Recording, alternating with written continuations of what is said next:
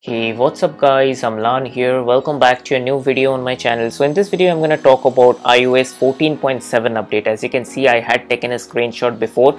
So it came around 911.9 MB on my iPhone XR. So yes, after waiting for so many days guys, iOS 14.7 is now officially available for all iOS 14 supported device.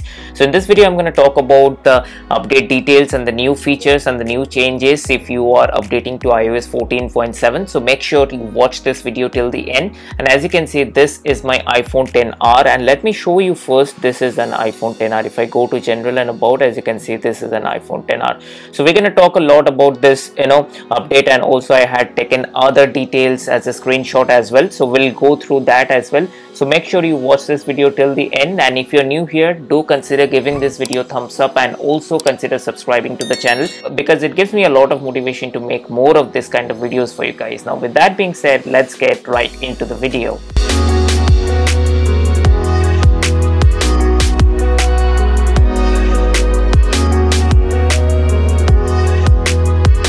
Alright guys, so the first things first, let me go to the settings and let me go to the general and about section. As you can see, if I tap on the software version, it says iOS 14.7 and the build number is 18G69. From the model name, as you can see, this is an iPhone XR, and as I had said that I had taken a screenshot before, so let's compare that. So the update came in about 911.9 MB. Now if you are on iPhone XR and coming from iOS 14.62 and updating to iOS 14.7, it will be about the same size. But if you are updating from iOS 14.5 or maybe the older versions of iOS, so the update size could vary for you as well.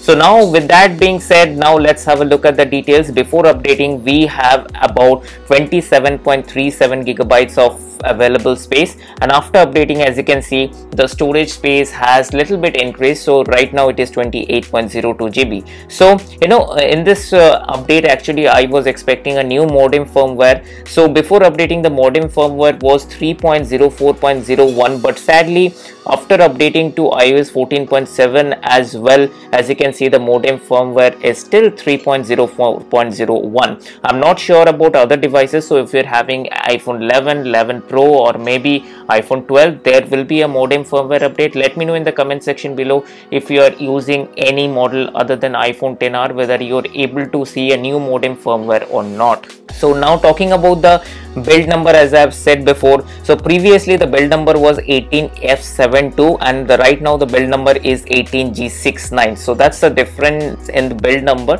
So now let's talk about the little changes that we are able to see. So now in terms of changes guys, I was not able to notice many changes, but yes, there were definitely few changes, as in there were few couple of bugs that I was facing with Wi-Fi. So in terms of Wi-Fi, if I was able to connect with some of the Wi-Fi networks before that having a special character in the Wi-Fi name, so those were causing actually the network issues. The network's settings was not working, so those issues have been fixed now and the Wi-Fi is working fine. And in terms of performance, it is as smooth as before. There are not a lot many changes in terms of performance.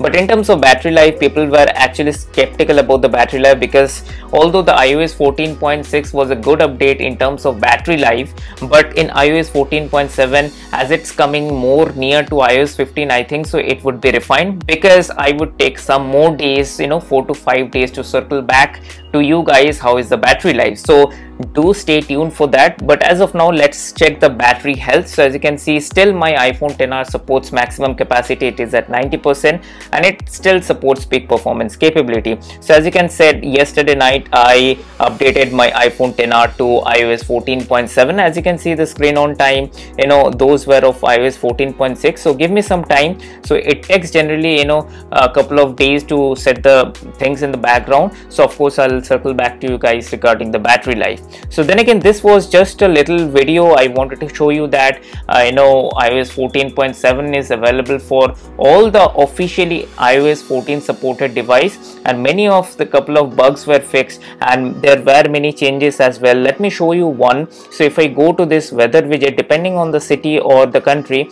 you would be now able to see the air quality. So that's new there. In terms of podcast application, there were a couple of things like if I click on shows, and there were many things like showed and followed. There are little nifty changes in around between the settings that you could find out, but in terms of major changes and features, there are none, as we are closely moving towards iOS 15. But I could say this update is all about stability, and if you want your device to be more stable, then definitely do update to iOS 14.7. so that's all the message that I wanted to convey. So many people asked me about the battery life, so give me some time, let me use the phone and I will circle back to you.